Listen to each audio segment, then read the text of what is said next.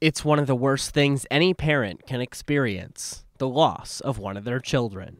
On July 5th, 2017, Wendy and Leonard Luft felt that loss after an ATV crash took their son Logan.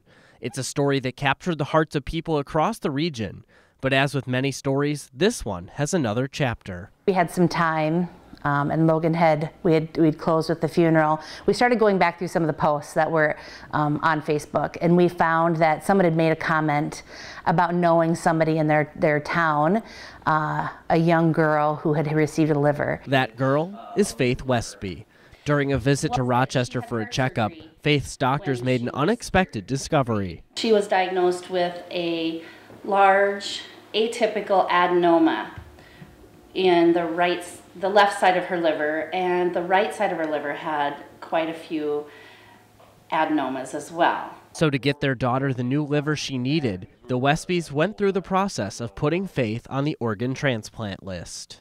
We got listed early April, and we got our phone call July 7th. While in the hospital, the Westbys saw Logan's story here on ABC 6 News and began to wonder. He was at St. Mary's, and that's when our wheels started turning. Thinking possibly could this be. Shortly after that, Jeannie got a message from Wendy, and the two moms learned the connection they now shared.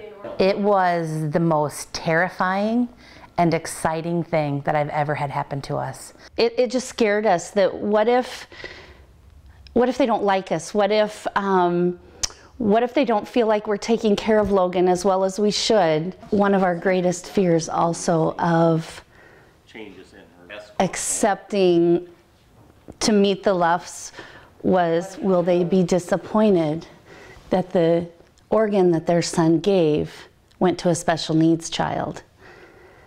The minute I talked to Wendy, that fear was gone. Now the Lufts and the Westbys are like a family, brought together by Logan's gift. It's an unbelievably emotional roller coaster that you're on because you're so grateful and you're so sorry. And there's an unbelievable amount of guilt that you feel for your child surviving. But meeting the Lufts has completely made that so much better. For us, every time we're with her and their family, we get to be with Logan, and that's a gift that we may have given them the gift of life through Logan's liver, but they've given us the gift of hope, knowing that we have somebody that we get to hang on to. Logan Reichstad, ABC 6 News.